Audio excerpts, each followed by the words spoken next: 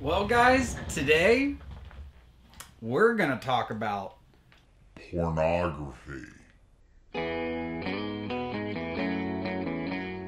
I will say that I've had my fair share of addictions.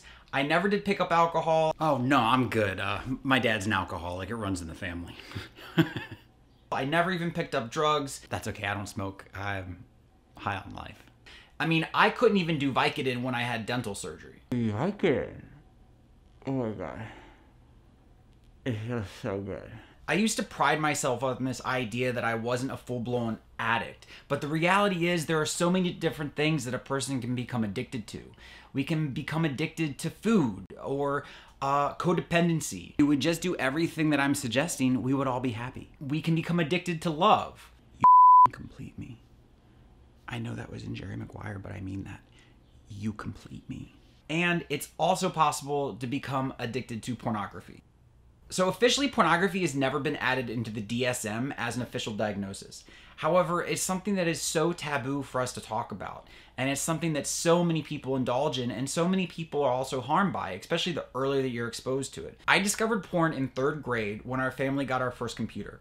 And the first thing that I typed into that search engine when I was by myself was sex. And keep in mind, this was back when it was dial-up. So from then on, whenever I could be alone with the computer, I found myself looking at porn.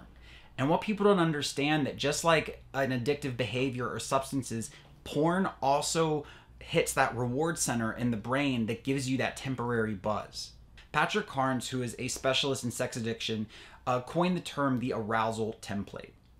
Your arousal template consists of all the thoughts, images, behaviors, sounds, smells, sights, fantasies, and objects that arouse us sexually. And like drugs, our arousal template can be expanded as we continue to seek a bigger and bigger high. And we need more and more graphic content in order to achieve that high that we could easily achieve early on. So then we start seeking out content that has with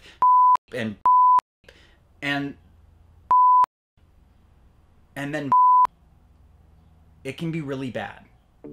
As a result of pornography, I had secrets because I didn't want anyone to know that I was doing this.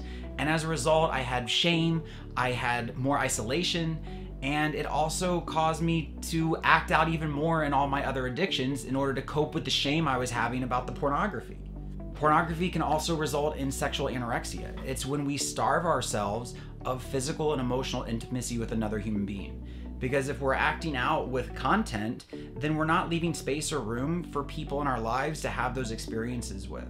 I'm not here to speak about the morals of pornography. What I want to share is that I've had a really difficult experience with what pornography has done in my life and how easily it can become a compulsion, and that it is possible to recover from it and to not need or use pornography as part of your sexual life or your sexual identity. What I've come to realize is that the most important thing for me to know is that I'm not alone and that I deserve more.